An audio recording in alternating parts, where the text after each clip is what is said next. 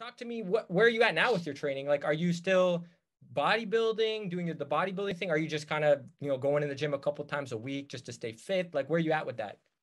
So no gym at all. I just train in my basement when I do train. Okay. And it's very minimalistic. I'm training like a typical, just like a passive gym bro nowadays.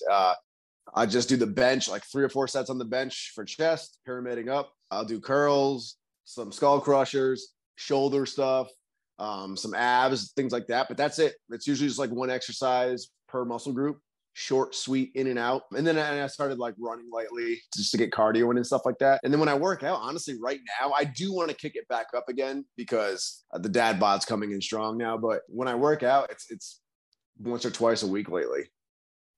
Wow. Okay. So, and do you find that you've been able to maintain, you said the dad bod, but okay, putting on body fat and maintaining muscle, those are kind of two different things. Yeah.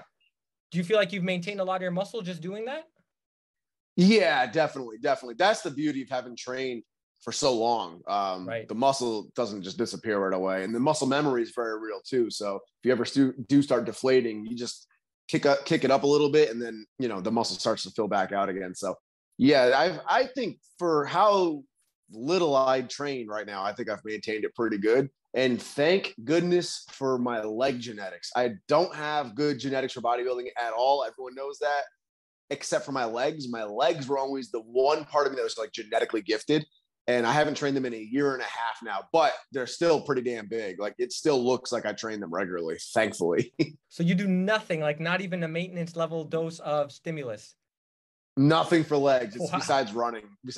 It's something that nags me a little bit because I don't want to be that guy who does no leg training. But I've been doing this thing all my life. Like, I've been training all my life. It's been my life and my job for so long.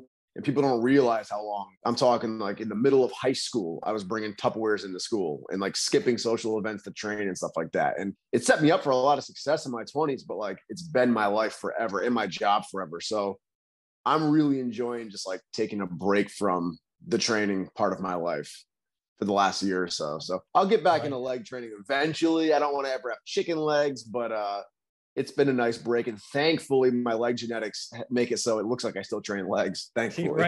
Right. Yeah, exactly. Could have been the opposite, right? Where you have good upper body genes and no leg genes. And then it's like, the guy, it's like, you know how it is, man. Like for the guy who has no arms, and if he doesn't train arms for like, 2 weeks or a week, it's like, where'd the arms go, right? So I would rather that than have the poor leg genetics for sure. Yeah, it's more fun to abuse upper body training.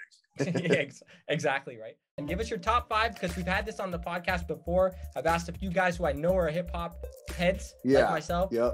Give us your top 5. Okay, so I've thought about this before. My top 5 go by who I found myself listening to the most, as opposed to a category, because you can break hip hop into too many categories. Who's the top 5 lyrically,